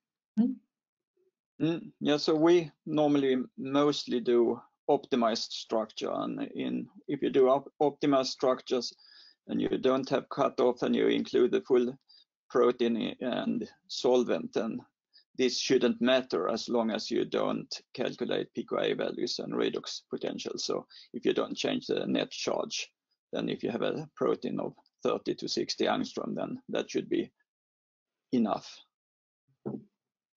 Why you do optimize, only optimize? Why don't you do also dynamics? You don't like? Yeah, we do dynamics if we want to calculate free energies, and of course then you have to think of it. Yeah. But to start with, we normally don't do that. We start to get the structures. True, but if you do the free energy perturbation calculations like you presented in your CQT, I forgot the fourth letter, method, in that situation, how do you treat periodicity in that situation? Then it's normal MD simulations at the MM level. So then we use periodic. Yes, okay, and then you perturb the end state, but then it doesn't matter because it's single point energies anyway. Yeah. Even though I would assume that this does add to fluctuations in your exponential averaging then, when you do the free energy perturbation steps. Yeah, but then we have then we have periodic boundary conditions. Also in the QM calculation? No, not in the QM calculations, but yeah, that depends on the thermodynamic cycle you do. It doesn't add. Okay, I cannot see it now in front of my eyes, but I trust you. All right. Oh. Good. Do we want to comment on this further? Are there any questions related to this, Dimitri, Emiliano? No questions. I don't see so. Okay. So now I actually forgot what the next point on the agenda was. Just a moment. Yeah, so now we have dealt, so the QM boundary we think we also have now dealt with, that one has to be very careful and show that one can really cut where one is cutting. Then the sampling. So this is of course always a key choice. Like, do I just want to optimize, for example, using a natural elastic band and an energy barrier? Am I happy with that? Or does the problem that I want to address require me to get a free energy barrier? And if I want to have a free energy barrier, the next step is how to choose the collective coordinates for that problem. And if I look at the comments of the, so how can we combine low level, for example, Adrian's comments? Do we want to sample? We want to sample at the low level, but in the end, we would like to have the energies at a high level. And everybody of you mentioned the sampling. So I think it is an important panel discussion point. Who would like to start? So who's not doing sampling? Well, I often don't do it. But why? So what is the reason for not doing the sampling? I think Carme wanted to say something. She's been wanting to say something for a while, but I can say this afterwards. Yeah. Yeah, I was just answering. I can start now as you wish, Gerrit. Your No, it's a panel discussion. We're supposed to start arguing at a certain point, so I think it's fine. Okay, carry on, Carme. I'll go after. Say why sometimes I don't do it. But I think just a clarification. I think Gerrit said that if one wants to compute the free energy barrier, you do molecular dynamics. If you just want a potential energy barrier, but I think it's much more than this. I think the proteins move. This is what they do normally. And if you do potential energy, you are doing things at 0 Kelvin and you are missing the movement.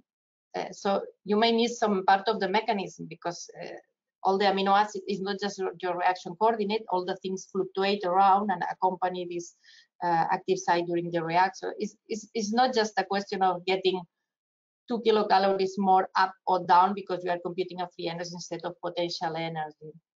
Because the ultimate result is not the barrier. The barrier we already know. You have the experimental energy barrier. You want probably the mechanism to get as much of that. So I don't know. I don't consider doing dynamic just because I want a free energy barrier. That's not the point of the simulation, I think. I don't know what the others. You know, that's a very good point, Carme. Indeed, you're right. I mean, if it's just about reproducing the experimental result, then we don't provide much more insight. So yes, if we want to know mechanistically what is the role of each of the specific amino acids, but of course, one still would be able to convince your experimental co-workers that your model makes sense by being able to predict the effect of a mutant where a specific amino acid has been changed, and then you at least want to have these barriers in the same ballpark, that it is not that each of them gives the same barrier, for example. So it's both. It's not only that you want to get the right barrier, but mostly, yes, you're interested from your analysis what is causing the enzymatic effect. But for that, maybe you would argue that the reaction path would be enough to get the enzymatic effect, and you don't need to do the expensive sampling. Yeah, exactly. I think you can do both types as long as one is smart enough to interpret the results and to know that your starting configuration is good enough. So they're fine. Okay. Maria, I agree with what you said. Actually, I'm not disagreeing at all. Maria? We didn't do dynamics, and when I'm talking about dynamics, I'm talking about QMMMD. Yeah, so I mean introducing it as a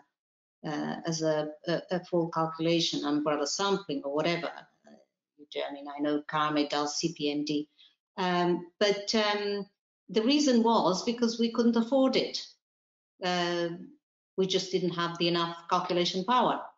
It was impossible for us to do it.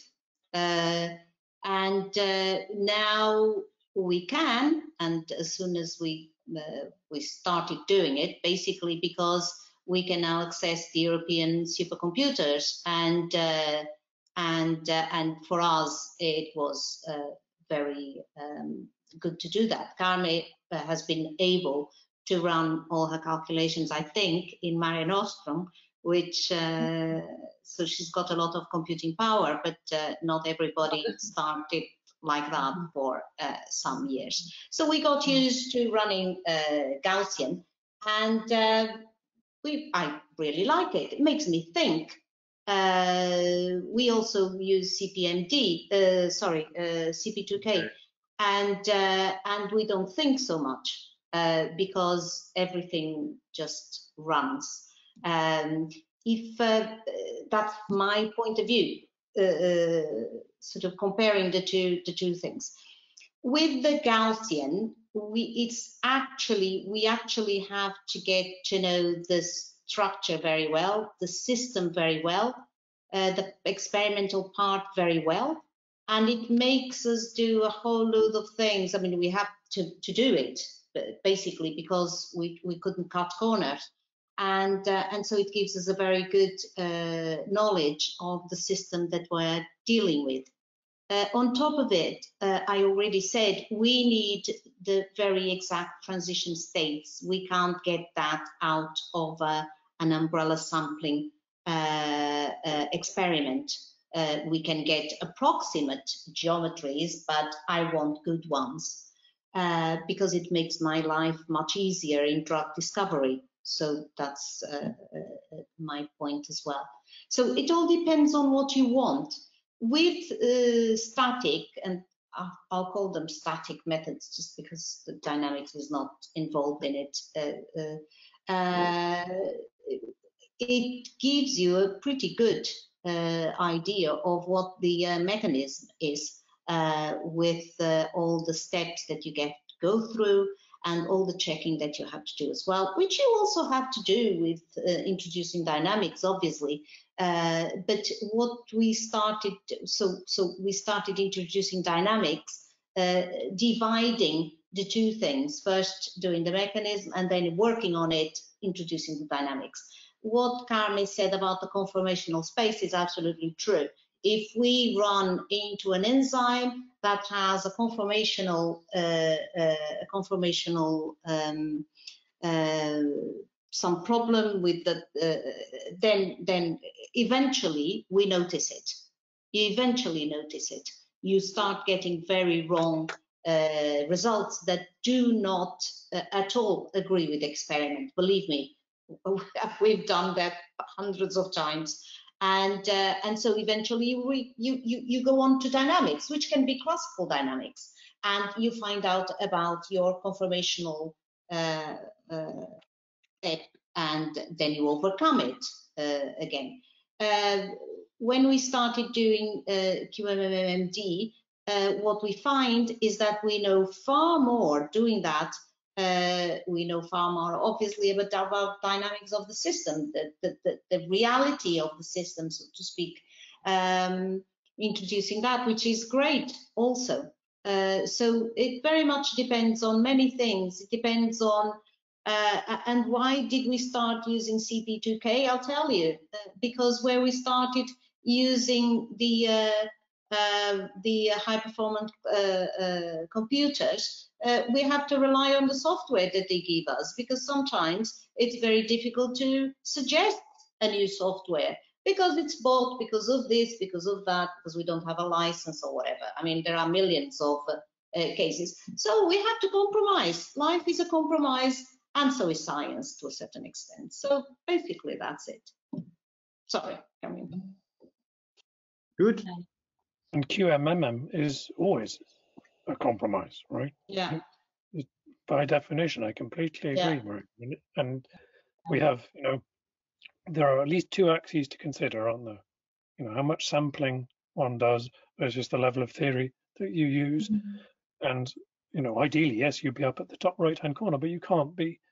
So it's finding the pooling point of the maximum insight for the minimum computational effort.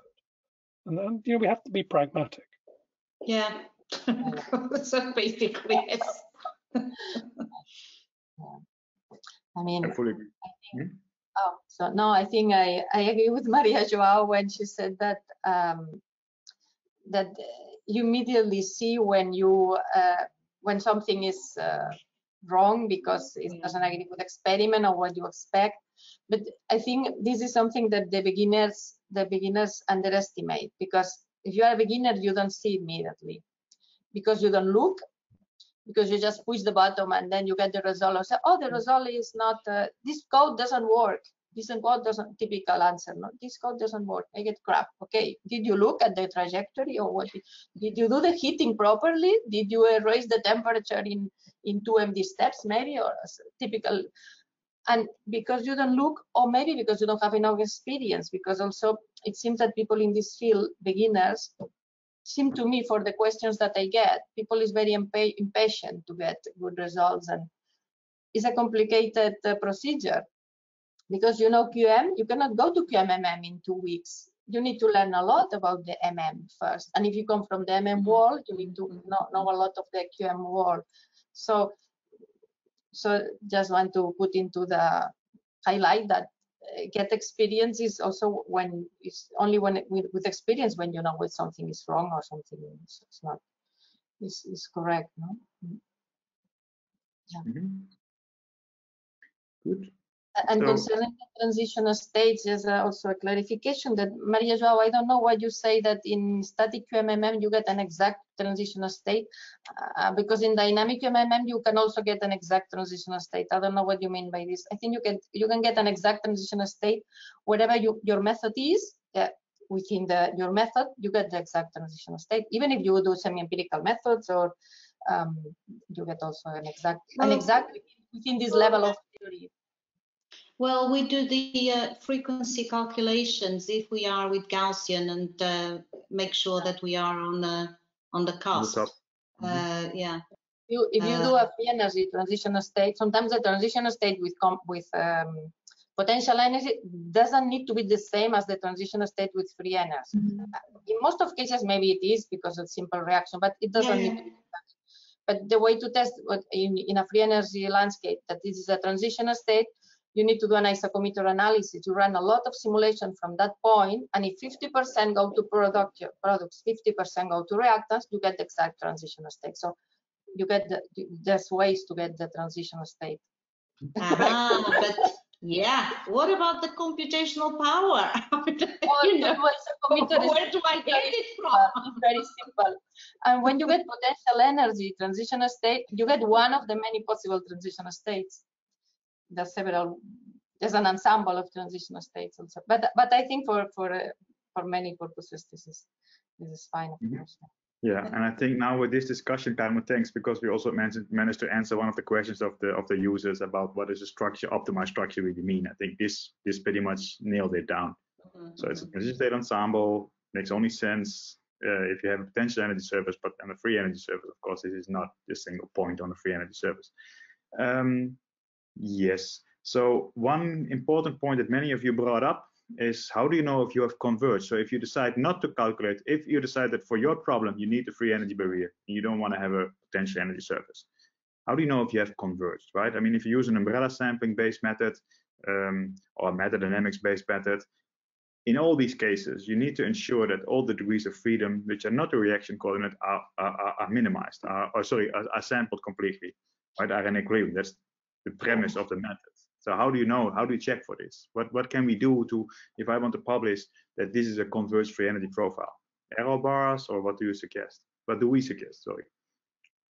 I think that we can calculate some more trajectory. I mean, for example, we can stop at 10 picosecond for each window. I mean, in umbrella sampling, and then just extend it to, for example, 15 picosecond for each window and check whether the energy profile change. If it is the same, then we have already converged. So I mean, if further sampling doesn't change the profile, then it's okay. But of course, you never know if you have if not something conformational change, for example, happens in the next 15 picoseconds, right? Or maybe you have So this is something where best practices are very hard. It's impossible to answer this question, I think. But maybe Janez? Yeah, again, according to our experience, you need a nanosecond to have a convergence to 1 kilocalorie or so. But it is, of course, still assuming that you're in a minimum which is separated by barriers that take more than a nanosecond to come about, right? Yeah, but still, you know, at the very end, you know, if you have a very complicated reaction where you have gross changes of the charge distribution, then, you know, also protein responds to this, you know, and that's not fun since, you know, basically during the enzymatic reaction, you know, protein is heavily responding to that. So it also includes a little bit of problem of protein folding and unfolding. And we know that time scales in proteins are pretty long. I agree, but maybe to get the answer you want, you might not always need to have the full convergence, in the sense that when you want to compare two amino acids which more or less follow the same reaction pathway, amino acids in this active site, where the reaction pathway is more or less the same, or at least you can show to be the same. Maybe there you don't need your nanosecond to get the answer correctly. But I guess that if you want to study the mutations at the surface, like what Alquist did in this cold adapted proteins versus hot adapted proteins, I think there you definitely need to go to many nanoseconds, because otherwise you're simply not going to see the effects of this entropic compensation. But then you can run only QMM simulations, but not QMM. I mean, if you have 1 nanosecond. No, it's impossible to run a picosecond at some ab initio level. That is also clear. And also maybe 2 or 3 kilocalories per mole is within the error of DFT method. Therefore, well, it's not that important to get really nice convergence. I mean, it can be good from the point of view of these statistical, I mean, distributions, but still the problems with potentials, well, we cannot overcome these problems.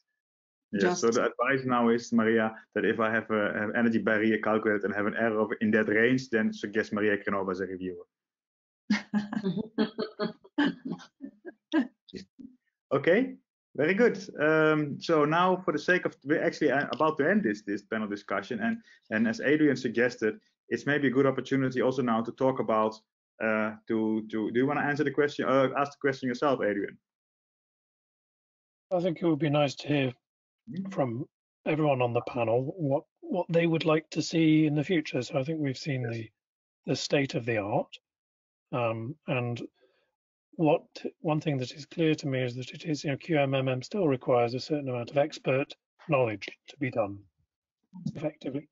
That's come through from the panel, and so I think part of what I would like to see is ways that we can help to automate that process, to perhaps that's from machine learning or in other ways, that simulations become something where it's more of a tool and less of a technique for the future. But it would be interesting to hear from everyone on the panel, I think, about what they would like to see, short, medium, and long term for the future of QMMM. Yes. Okay. So who dares to start answering what he or she would like to see on these three terms?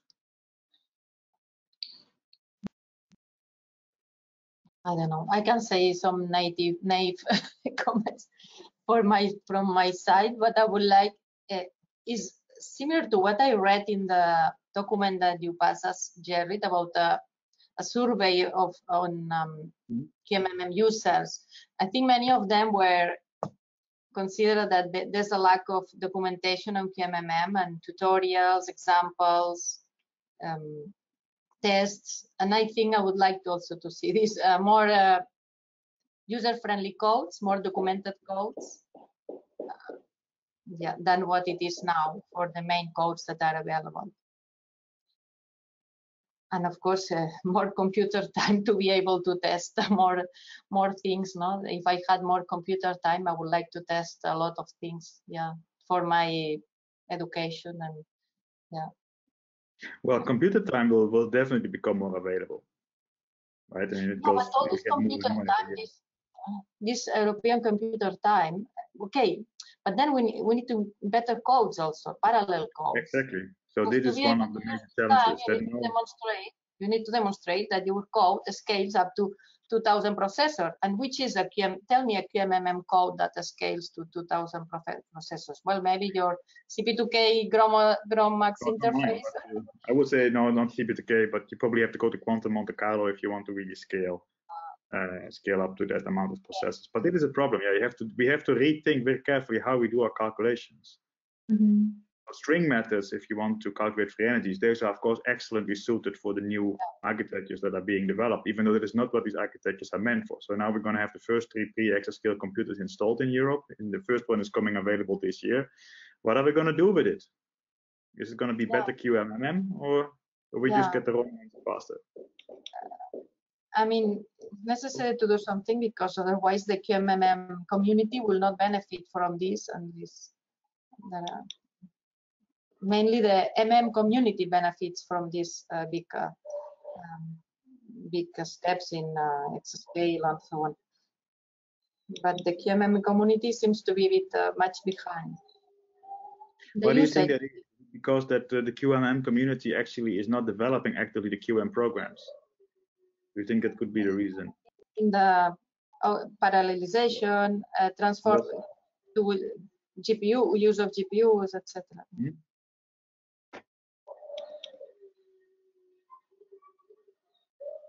Plus, these things in general are difficult to get funding for, because you get funding for a project, not for developmental, not for software development, right? You need to, we discussed that, I think, on a previous occasion, that if it doesn't cure cancer, you're not going to get funding for it. But okay, yes. So that is indeed what many of us expect. So better documentation. That is also what comes back in the survey, that people lack simply the ability to independently get into using these codes. Then of course the challenges will be that with improving hardware, if your code does not keep up with being able to demonstrate scaling on those machines, you probably won't get computational time. So then we pour in, I don't know how many millions of euros into making fancy hardwares, which is probably going to be used by group leaders, assistant professors who have definitely no funding available to hire engineers to make things scale. Or what do we then win in the end? Okay. But yeah, I also expect for the future, for the long-term future, that we will be able to go to larger QM subsystems than we are now. but that requires work. That requires work on the QM code in order to be able to make use of the latest hardware developments. What about the others? I mean, what about the structure in structure? What about the revolution in structural biology? We have now cryo-EM, so we're going to have much more proteins available to actually use QMM on. So I see that as a huge, a nice thing of working right now, that we're going through the structural revolution, in my opinion, at the moment, making it possible to study a lot more interesting mechanisms than we could before, because we simply lack the structures. Like molecular motors, which are often membrane bound, the crystallography does not give us the structure, but cryo-EM does, and that provides a starting point for doing QMM and all kinds of other analysis with the computer simulation.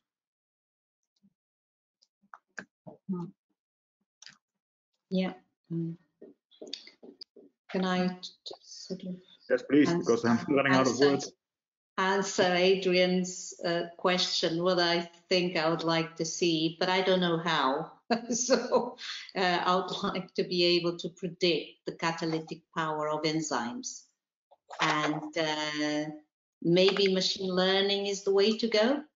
I think enzymes are so different from each other that I'm not quite sure that machine learning is there yet. To be able to solve that, but it definitely, I think, will play a big role in the future.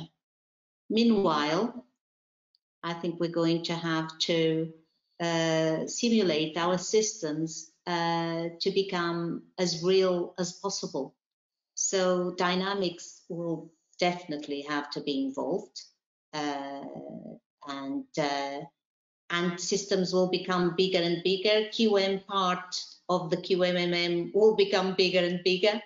I don't know, I can't predict the future, but that's what I would like to.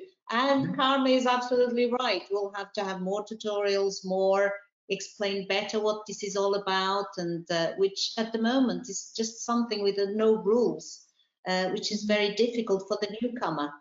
It's all very well to have a student and then tell him or her, you know, well, this has got no rules. Like I often say to my students, and I just see a blank look in their face and say, oh yeah, good, now what?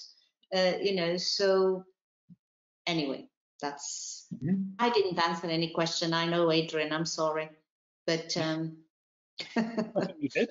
And this is just is licensed to speculate, isn't it?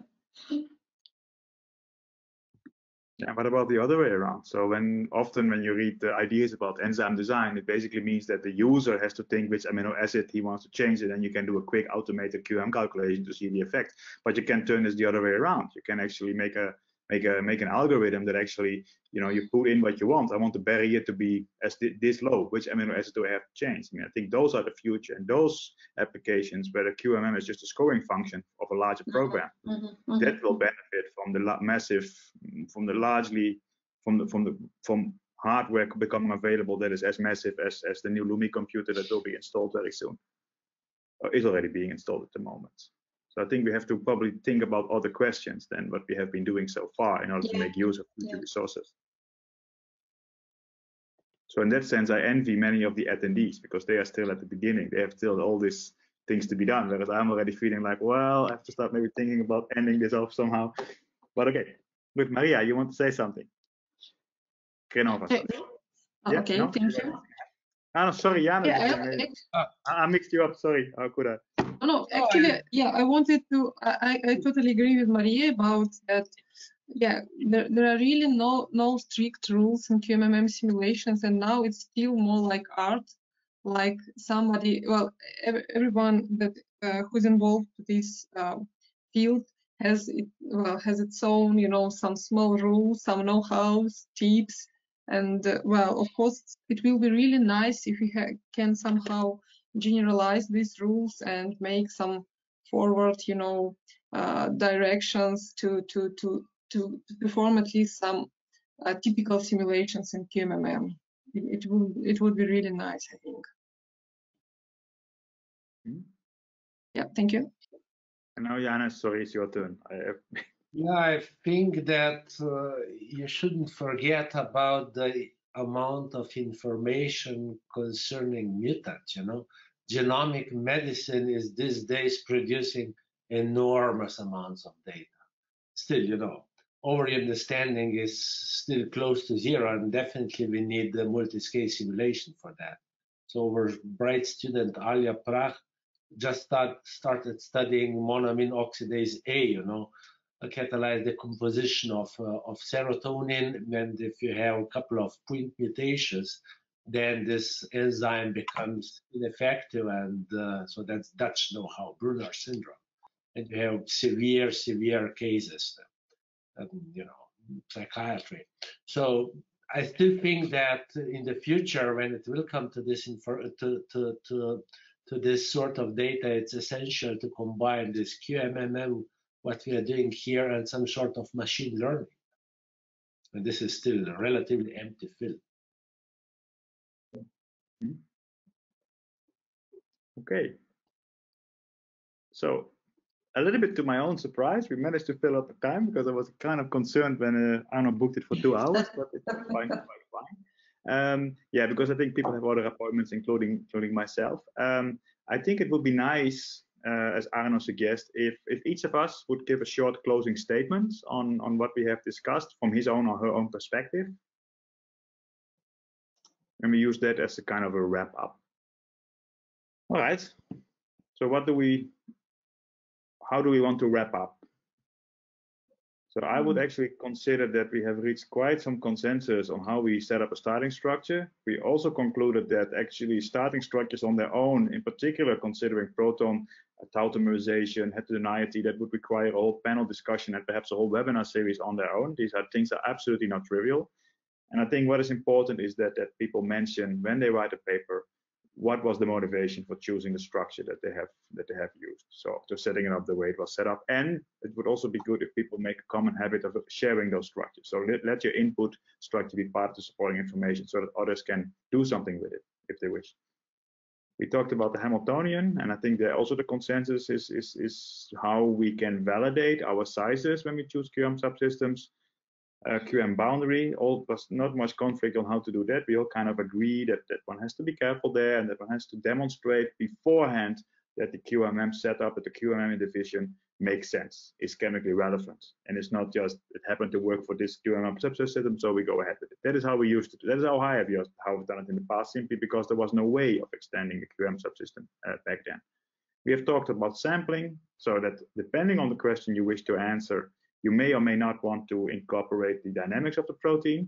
So sometimes it's enough to get an answer by just optimizing a transition state, as Maria is using in her work for cluster models or for onion models. Sometimes you prefer to run free energy calculations and then get the free energy barrier. I mean, it really depends on the question you wish to answer. And as Carme correctly pointed out, whether or not there is an error in, for example, your QM model or your DFT model, but it's not important that the error, I mean, the answer is going to be wrong anyway. I mean, the question is the error small enough to answer the question that you wish to address? And if that answer is a yes, of course, you need to convince yourself and the reader of that, and I think you're free to go ahead. Yeah, we did not really touch upon soft and hardware, because I think that is also very picky, because everybody has his own favorite software. But what I think we do agree on is that these software packages require further documentation, that they require further tutorials, so that beginners in particular would have an easier time getting into this field. But I must also say that this is not an easy method, in the sense that you need to not only understand molecular mechanics, statistical mechanics, you also need to understand quantum mechanics, or quantum chemistry at least, in order to get started. So quite some homework, quite some pre-work is required before you can go ahead with QMM. But once you have all that pre-work, then yes, maybe a bit more documentation from the side of the QMM developers would help a lot. So let's give the attendees a chance once more to still ask a question if they have still one. So I see, oh, wait a minute. It would be good for all of the speakers to write a detailed review on QMM together. Oh, who wants to help me write it? Okay, well, I can say, yes, that is a good idea. Whether we will do it, of course, that doesn't depend on that. Because writing reviews is quite a lot of work. But yes, we can consider that. Anyway, by the way, so for Ching Hao Ya, the question is here for asking the question. What I can answer is that we will post a best practice guide based on these discussions, based on these webinars on our BioExcel website. It's one of the deliverables that we propose to deliver. So there will be something written. Whether or not this is review quality, we'll see, but something will be done. And that could be the basis of a review in later stages. We'll see. And yeah, there is also, can you suggest resources to learn QMM as a beginner? Yeah, this comes back to what Carme was already pointing out, is that we lack in general a little bit documentation. At least there's a lot fewer documentation, a lot fewer tutorials available for QMM than there are for normal MM, but this is hopefully going to improve. And check our BioExcel website for tutorials with GROMACS and with CP2K on QMM. And then the last question is thanks. Okay, you're welcome. So we should probably wrap up there, and I would like to take the opportunity again to thank everybody, because I know people need to go. So on behalf of BioExcel and all the attendees, thank all the speakers for your webinars and for this panel. Thanks very much. Thank you. Thank you. Okay, thank you. Bye.